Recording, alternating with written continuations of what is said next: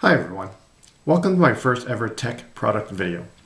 Some of you watching this might already be subscribers to my YouTube channel and know that my channel is dedicated to math videos that I've created for use in my high school classrooms. I've been teaching math for 14 years now, and I decided to try to expand my channel to discuss tech that I use on the job. I am a pretty techy person. I do have a degree in computer science, and I am also the tech integration support for my school. But you might be surprised that despite my passion for new tech, I'm not the type to run out and buy the latest and greatest tech the moment it comes out. You will never see me in line at the Apple Store waiting for the latest iPhone. In fact, I don't own a single Apple product. My reasons for this could be for a future video. I'm an Android person, always was and always will be. Which leads me to today's video, where I want to show you my personal laptop that I use as my daily driver for both personal and professional use. I will also make comparisons to another laptop that I use on a daily basis, which is a nice new laptop provided by my school, an absolutely gorgeous Lenovo C930. I have it right here. This is my new C930. My employer actually let me choose it, and I'll share with you the reasons why I chose this one. It is a yoga line, which means it does turn into a tablet. But despite this wonderful new laptop, you'll see why my personal one is going to be a surprise. So then, what is my personal daily driver? Alright, it's not a 2-year-old laptop. It's not even 3, it's not even 4. Surprise, surprise. It's a 10-year-old HP TouchSmart TM2. Look how thick that baby is. Yeah, from 10 years ago. Okay. So at this point in time, hardware-wise, it is equipped with a 512 gig Samsung Evo 850 SSD, 8 gigs of RAM running in dual channel mode, an updated Wi-Fi Bluetooth combo card, onboard graphics chips, 12.1-inch WXGA LED touchscreen, and a low voltage Core 2 Dual SU7300 CPU with 2 cores and 2 threads. But my absolute favorite feature is a stylus that is housed inside the laptop, right there. It's using super reliable Wacom EMR technology, the same technology that Samsung uses for their S Pens. And yes, I've tested it. The S Pen does work on this laptop. I love that my stylus, just like the S Pen, does not require any batteries. I've had several occasions where a colleague was trying to use their stylus and suddenly their Quad A battery dies. And unless you have a spare one lying around, good luck trying to find a Quad A battery casually lying around the office. Software-wise, it's running 64-bit Windows 10 with fully functioning Windows Hello fingerprint login, and includes my usual software that I use as a teacher for creating content, such as Office 2016, Adobe Photoshop, Adobe Acrobat Professional, and Camtasia Studio Pro. When I meet my students online, the webcam and built-in microphone work perfectly fine with Google Meet.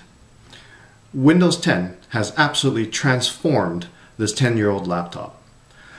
But the upgrade process from Windows 7 to Windows 10 is not for the faint of heart. After about 3 months of tinkering with it, I can finally say that my HP TM2 is fit for usage in 2020 and beyond. Now, why am I unable to give up this 10-year-old laptop? It's not like I can't go out and buy the latest ones with today's tech. But the thing is, I feel that even 10 years ago, HP got so many things right with this laptop, even when compared to today's technology. First, let's start with my biggest gripe about a lot of today's tech, which is the inability to service them.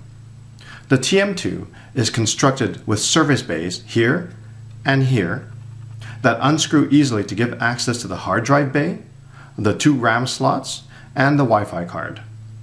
The battery over here pops out with a latch. Of course, I realize that the trade-off with this is the size of the device. By today's standards, my TM2 is thick and heavy. But I value serviceability over profile. When my employer gave me the choice of laptop, I chose the C930 because it has all but one of these serviceable components, namely the non-replaceable RAM. On the C930, all you have to do is unscrew the bottom panel and you can access every component except for the soldered in RAM. In my opinion, any tech with a non-replaceable battery is a disposable item, whether it costs $30 or $3,000. In a year from now, watch the landfills start piling up with all those $250 AirPods whose batteries go dead. Second, the stylus. It never needs batteries, it's housed in a laptop, it feels like a normal pen, it has an eraser top. Compare that with today's pens that, if you're lucky enough to have a laptop that can actually store it, are barely bigger than a toothpick. For example, my C930. The active Lenovo pen, it's about that size. My toothpick, probably about that size. Compare that side by side with the TM2's pen. TM2's pen is a lot thicker. And of course, no eraser on the Lenovo pen. But of course, the trade-off again is a thicker profile to accommodate a thicker pen. The TM2's pen is as thick as the C930's body. But to never have to worry about my hand cramping or replacing batteries, I'll take the trade-off. The Surface Book gets around toothpick pens by making their thicker pens attach magnetically to the side of their laptops. But as a teacher, when I'm walking around school hallways transporting a laptop to various classrooms, I just cannot live with the possibility that my pen can get knocked off with one hit. Unfortunately, with the C930, I'm stuck with their toothpick stylus, but at least it still doesn't need batteries. Third, the speakers. I remember when Altic Lansing was on many laptops 10 years ago. They may not be the best speakers by today's standards, but they are front-firing speakers. That's versus the ones on many of today's laptops that have bottom-firing speakers. Whether I'm in laptop mode or tablet mode, the speakers are always facing me. Seriously, why do I want speakers to face my desk or my crotch? Again, to accommodate the front-firing speakers, that probably accounts for the TM2's thicker profile. With the C930, Lenovo came up with a totally ingenious way of keeping the speakers facing the user. The soundbar is the actual hinge of the laptop. So the hinge, in other words the speaker, it turns with you when you convert to tablet mode. Fourth, let's talk about switching from laptop to tablet mode. Or better yet, I'll just demonstrate it. Here's my 10-year-old TM2. Right now it's in laptop mode, and to switch to tablet mode, swivel, down. To switch back from tablet mode, up, swivel. Next, let's look at the C930's mechanism. Right now it's in laptop mode, and to put it into tablet mode, I have to lift, spin, and then down. And yes, in case you're wondering, the C930 does not have the raised keys when you turn to tablet mode. I do feel them. And then to switch it back, I have to flip, lift,